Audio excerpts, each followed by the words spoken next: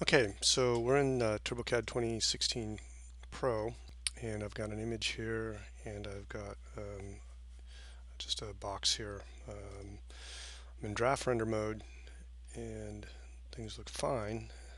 However, once I go to Quality or Advanced render modes, the image turns black, and this is because uh, rendering of 2D images in Quality and Advanced render mode in Redsdk are not supported at the moment. So, as a workaround, what you can do is use the UV mapping functionality. So the first thing I'm going to do is choose the UV mapping tools, and what this allows me to do is pick my image, pick the object that I want to place that image on. In this case it's a box, so it needs to explode it because primitives are not supported. So I'm going to just say yes to this message here, and then I'm going to pick this top face, right click and say edit part. And now when I choose this over here, I can slide it and place it like this over the image, and then I'll say OK to that. You'll also need to double click this and choose a material, but first we've got to create the material. So let's go to this material wizard, and I'm going to create an image out of the or a material out of the image that is being used in the drawing here. So I've got set to Redsdk, and it's pointing to the proper image, so I'm going to say OK, and this will open up this here.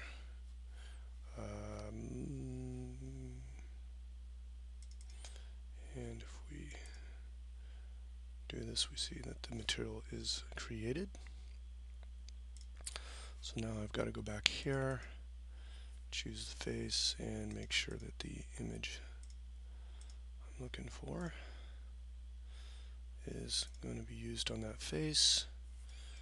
Again,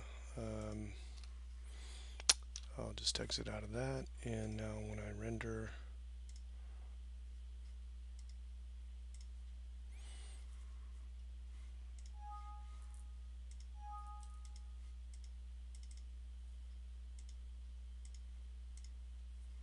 didn't finish.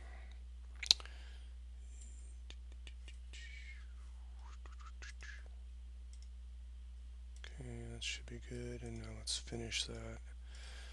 And now when I render, I get my image. I'm going to go back into the material here. It's a little bit too glossy for me, so I'm going to turn my reflectance down.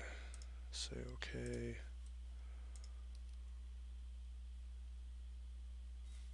And then it's just a matter of setting up the lighting like you want it.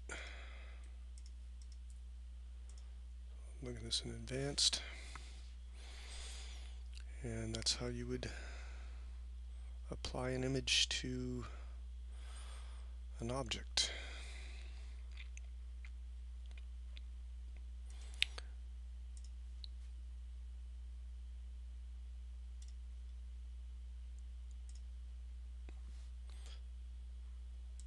May have to mess around a little bit more with the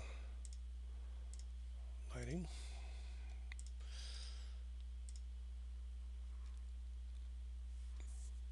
But eventually you'll get it how you want.